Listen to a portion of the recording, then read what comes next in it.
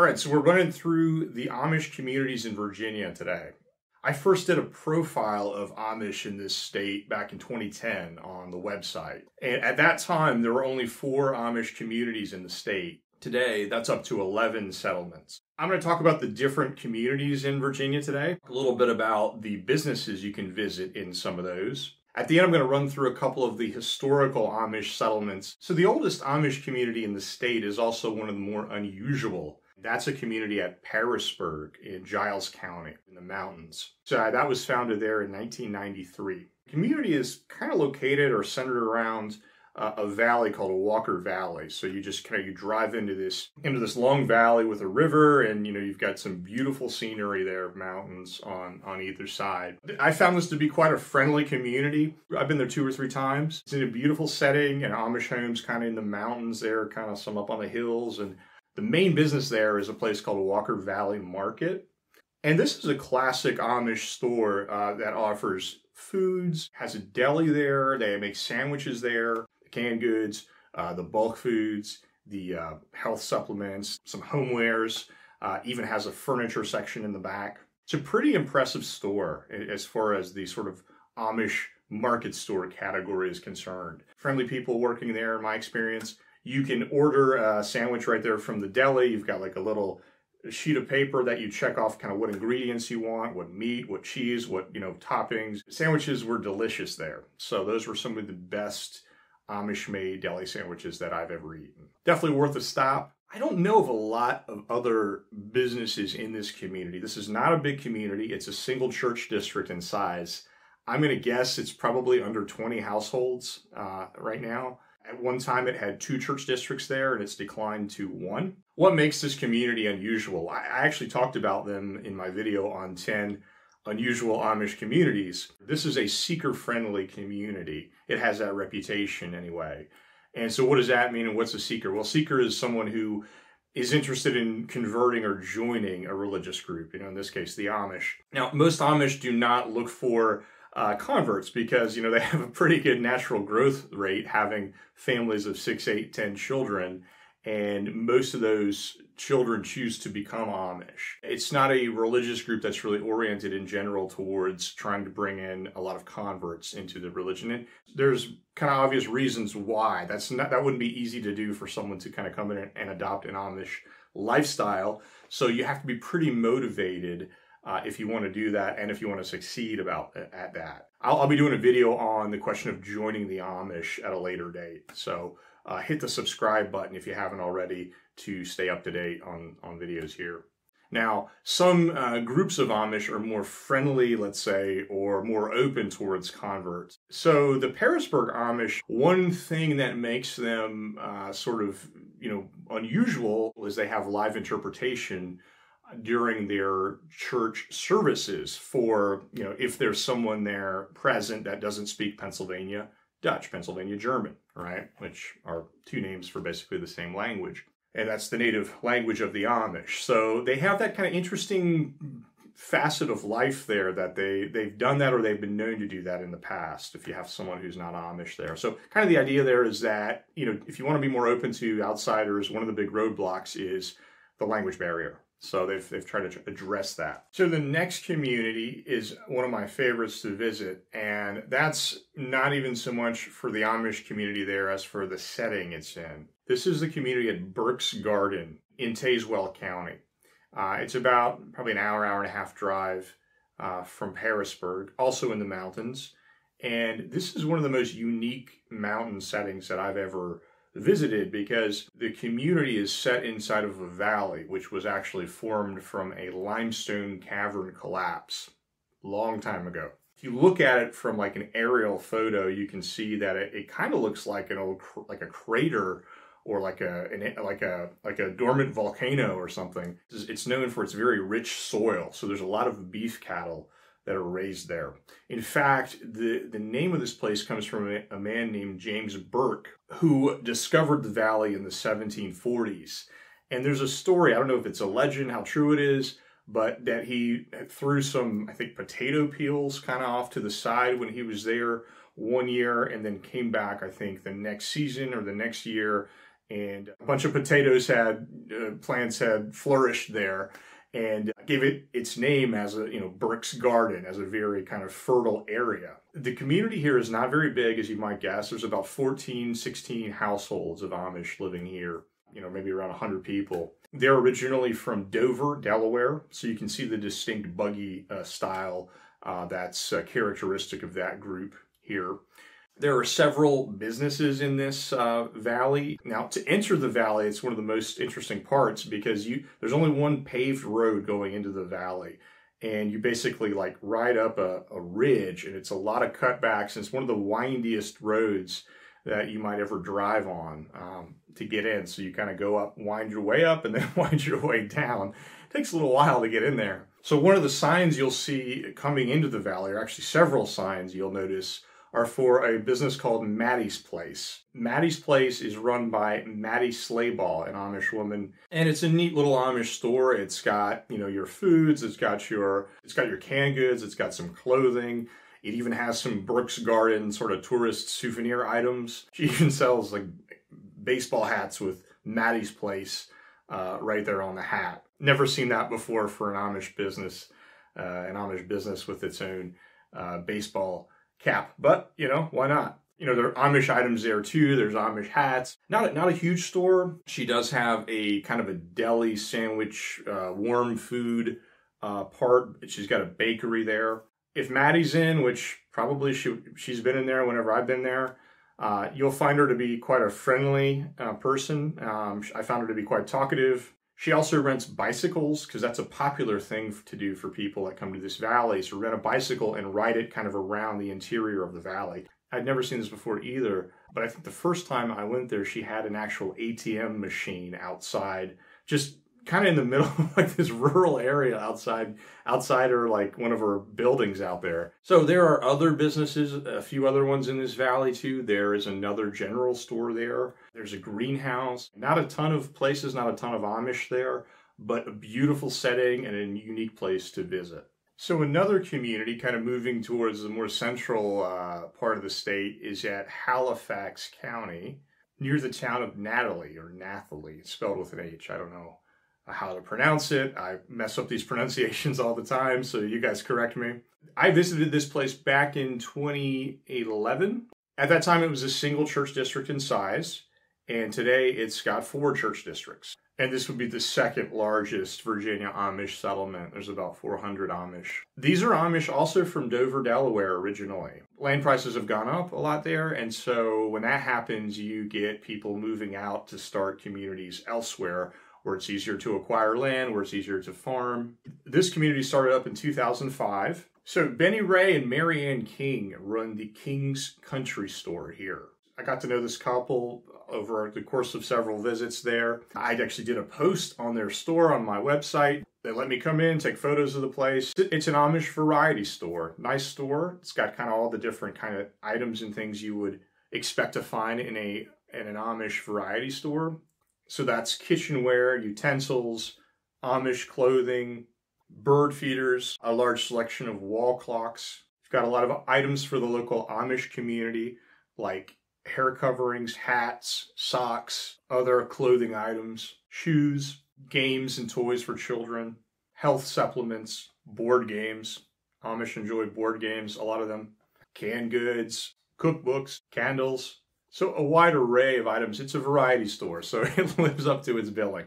I recommend stopping in. There are at least 1 or 2 other stores in this community as well. By the way, if you're liking this video, do me a favor, give it a thumbs up like. That will give us a little boost. I appreciate that. So there are several communities in Virginia which we might call Lancaster family communities. So what I mean by that is they either come directly from Lancaster County or they came from another settlement related to Lancaster County. So the settlement at Charlotte County is one of these. This was founded by Amish from St. Mary's County, which had been founded by Amish from Lancaster County way back in the 1940s. The community at Charlotte County is actually the largest in Virginia. It's got over 500 Amish living there. So you'll see the characteristic gray buggies here.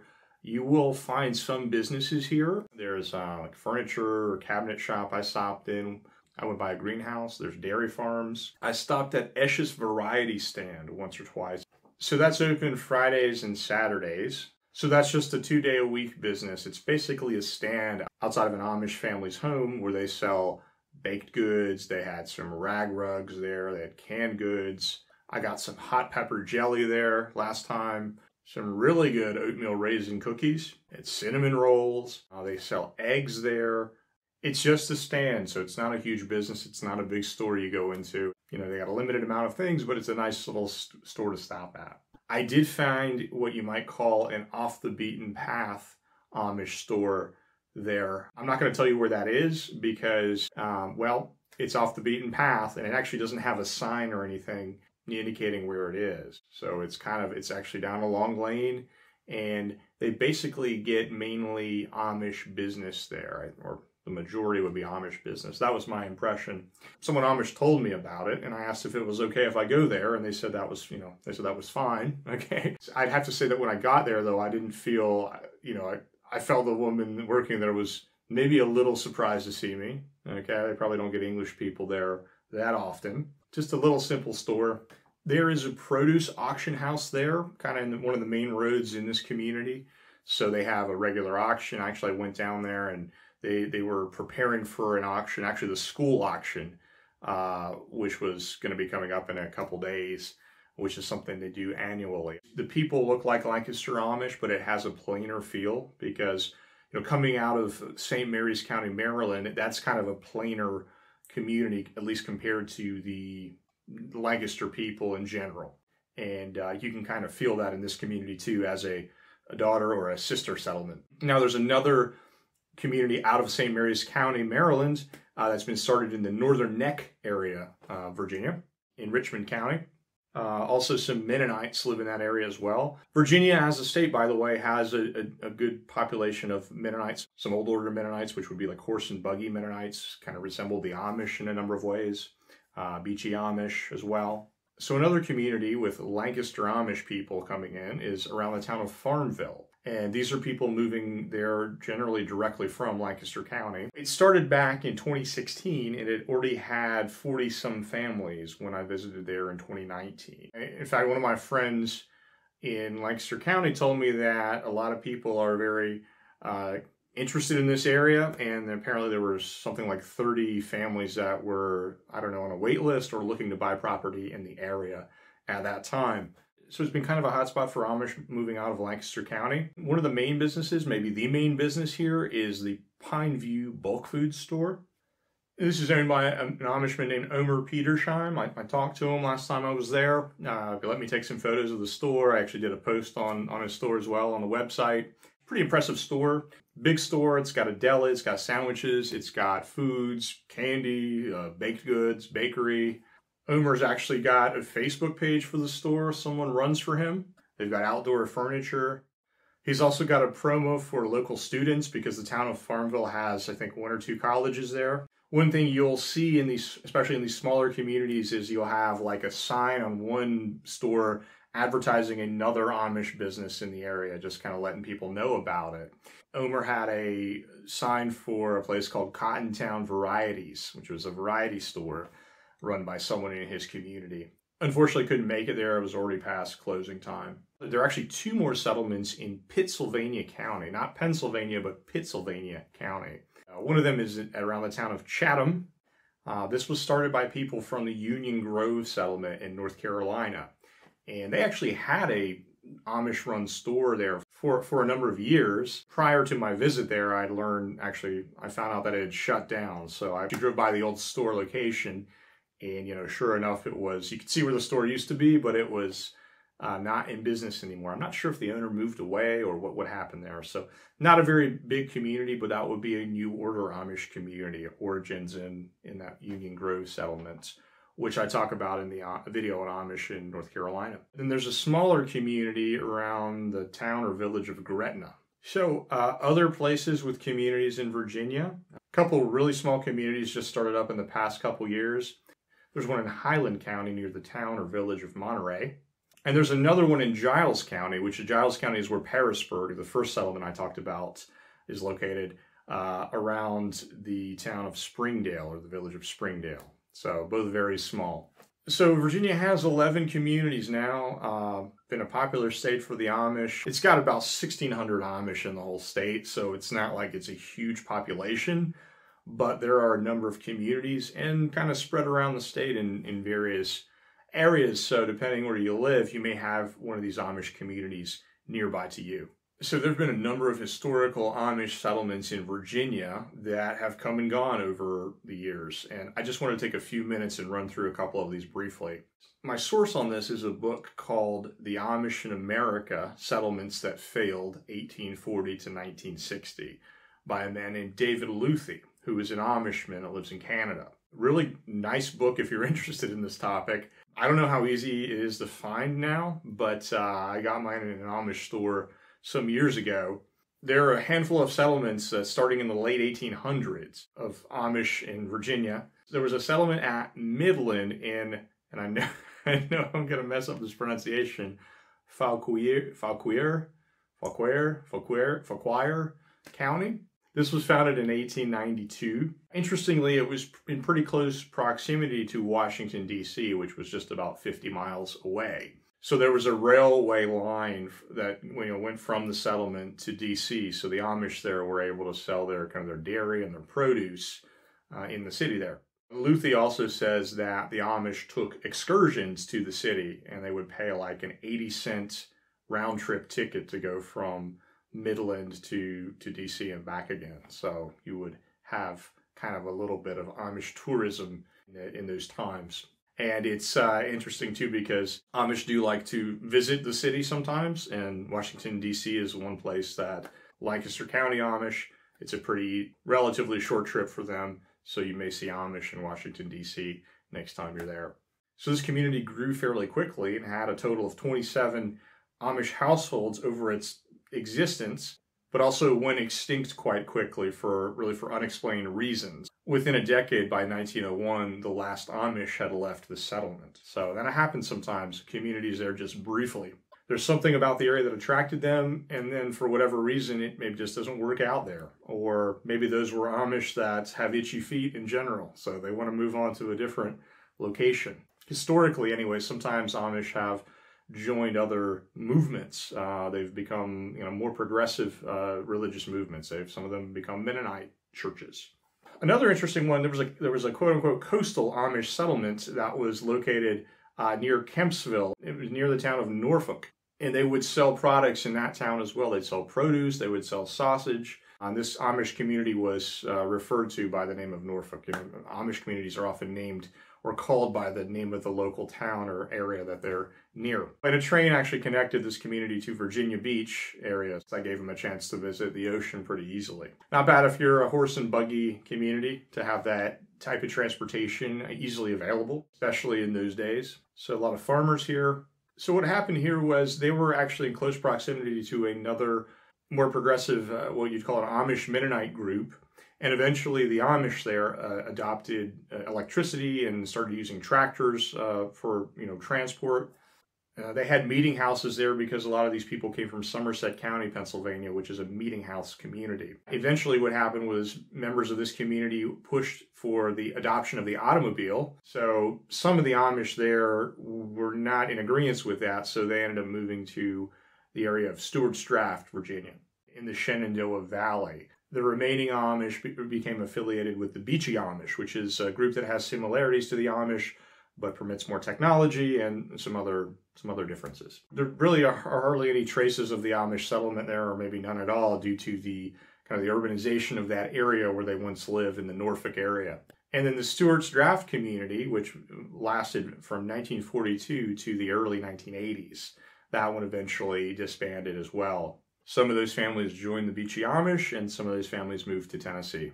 There was also another community at Portsmouth, which lasted from 1927 to 1945. So not a ton of Amish settlement in Virginia's history, but if we look at just the past 10 years or so, you're writing a new history of new Amish settlements. I said at the beginning of this video that number has really grown from 4 to 11. I wouldn't be surprised if that continues. If we see, more settlements starting in the state, there's obviously something that's attractive about it to them. Now, so that may be the proximity to their home communities. So, if you have the Dover, Delaware Amish, that's, Virginia is relatively close journey to get back to the home settlement where you have your relatives and your family and everything. And of course, with Lancaster County nearby as well, I wouldn't be surprised if there are more Lancaster-based settlements that start up here in the coming years. I'd also wouldn't be surprised to see that Farmville community grow significantly in the coming years. So the Amish population in Virginia comes in at about number 16 on the list of 31 Amish states. I did a video on the top 10 Amish states where I run through number 10 all the way down to number 1, tell you a little bit about each state, so you can check that out here. Interesting fact, the top 3 Amish states have over 60% of the Amish population. Odds are that if you're Amish, you come from one of those 3 states.